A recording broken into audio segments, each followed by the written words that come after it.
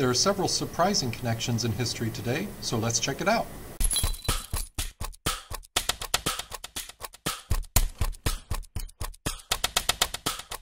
Bonjour tout le monde and welcome to week 9 of Turn Back the Clock with Stock.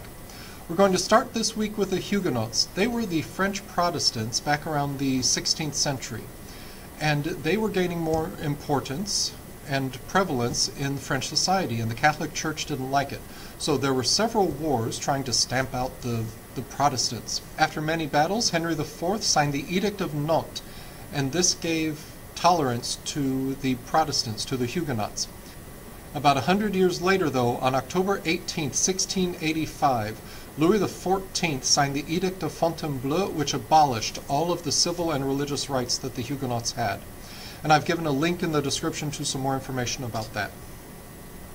On October 19, 1493, the British and the French signed a treaty that ends the 100 Years' War. It did, however, leave Calais in control of the British, and Calais is one of those gateways into England. From there you cross the English Channel and you arrive at Dover. It's a beautiful city. Both Calais and Dover are beautiful cities. Crossing the English Channel is wonderful too. You should do it sometime.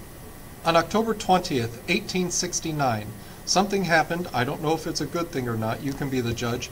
The patent for margarine is issued to Hippolyte Mege-Moriez.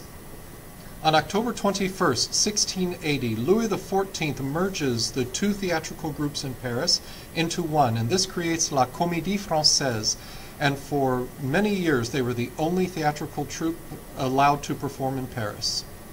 France had a lot of colonial possessions throughout the world, including many in Southeast Asia, and on October 22nd, 1953, Laos was granted its independence. Also on October 22nd, 10 years earlier in 1943, we have the birth of actress Catherine Deneuve. One of her most famous roles is in a movie called Indochine, and it's about Southeast Asia. I've given you a link to its trailer in the description. It's from 1992. Now, Catherine Deneuve is still one of France's best-known actresses, and she was the model for Marianne, one of the images of Marianne. And Marianne is kind of like our Uncle Sam. She kind of embodies everything that France holds dear. October 23rd, 1992. 3 former health officials are convicted of distributing AIDS-tainted blood. Now, the AIDS epidemic at the time was not new, but it was still something that society was trying to get a grasp on, and how do we deal with it and all of these things. The first time that I learned the French term for AIDS, which is SIDA, S-I-D-A. I was listening to the radio one morning. I was over in France, and they announced that Freddie Mercury, the lead singer of Queen, had died of SIDA. So I did some asking around and some research, and I found out that SIDA, S-I-D-A, is the French term for AIDS.